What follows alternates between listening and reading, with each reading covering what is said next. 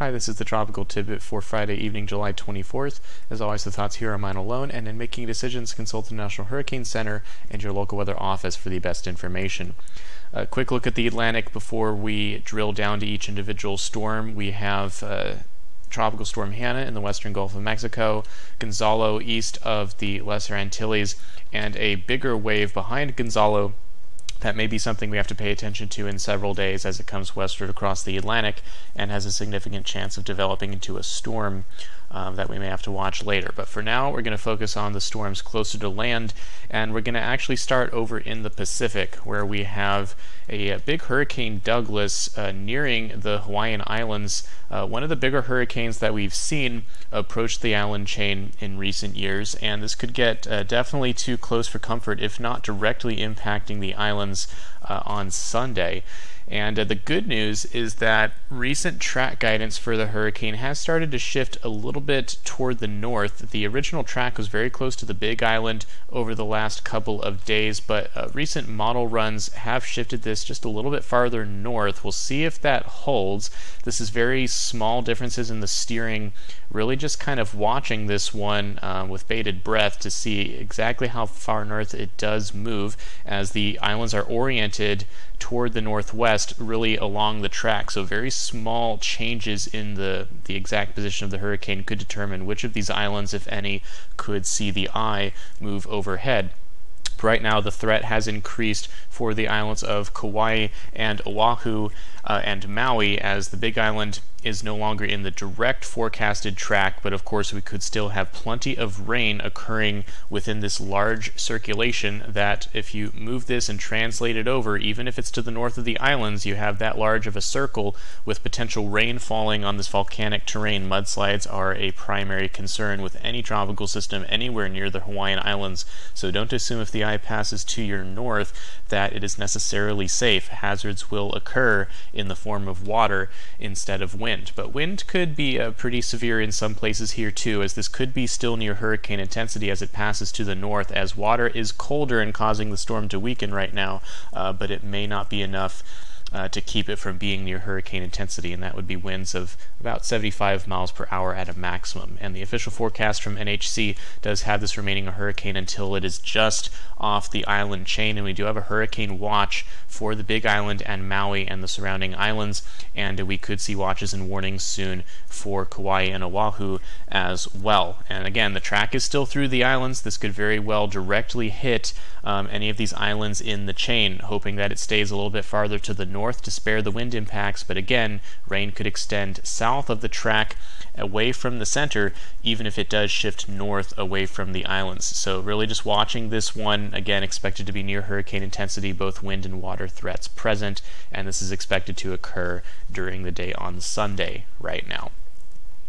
Okay, switching to the Atlantic, we're going to briefly talk about Gonzalo. This loop is a little jumpy as the floater location updates. I apologize for that, but you can see the tiny circulation. A recon plane went in there today, found Gonzalo substantially weaker. So the tiny size, the dry air it's been fighting, we talked about it. It has indeed started succumbing to that, and we have very high pressure and lower winds, about 40 miles per hour, observed in the storm on the north side. And because it has weakened, it is also riding farther south here, with the track now taking it pretty close to Tobago as it enters the Caribbean. So no longer really that much of a threat to Barbados and points farther north, but St. Vincent the Grenadines and Tobago could see a bout of wind and rain tomorrow as the storm passes through where tropical storm warnings are present near and north of the forecast track, which again is a little bit farther south, and then on into the Caribbean. And given that the storm is in a weak state now,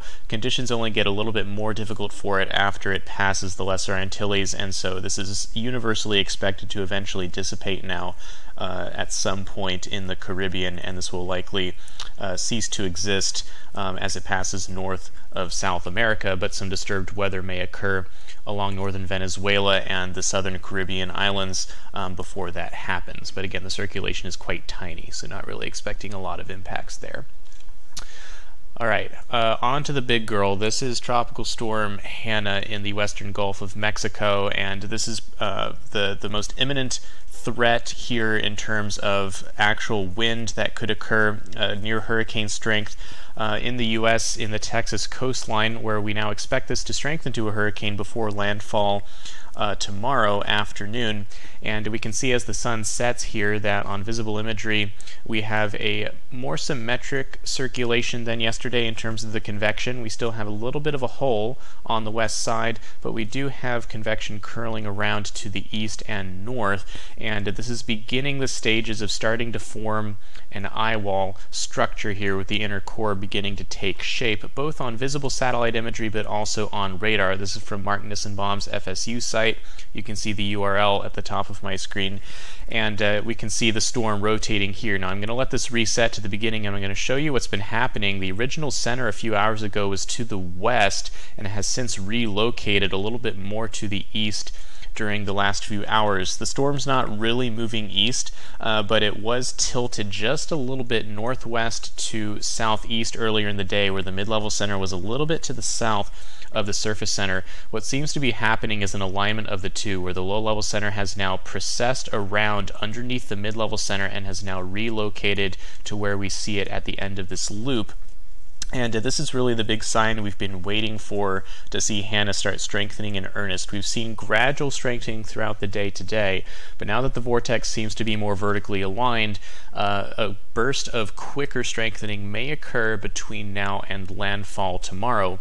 We were going to get additional information about how strong Hanna is and what the structure of the storm is like, but the recon plane unfortunately had to divert on its way into the storm to go on a search and rescue mission in the northern Gulf, hoping the folks that they're looking for are okay, but this may delay our data collection, and we may not get any data at all tonight from the plane from Hanna. The best we can do are the observations we have from some of these oil platforms and buoys in the vicinity of Hanna. This one in particular shows a pressure that's kind of covered up here, but this is about 996 millibars with a 20-knot wind out of the north. And this pressure has continued falling while this wind has remained out of the north. So we'll be watching this station very closely over the next couple of hours, but this seems to be about how strong Hanna is, maybe a couple millibars under that, 993 or so.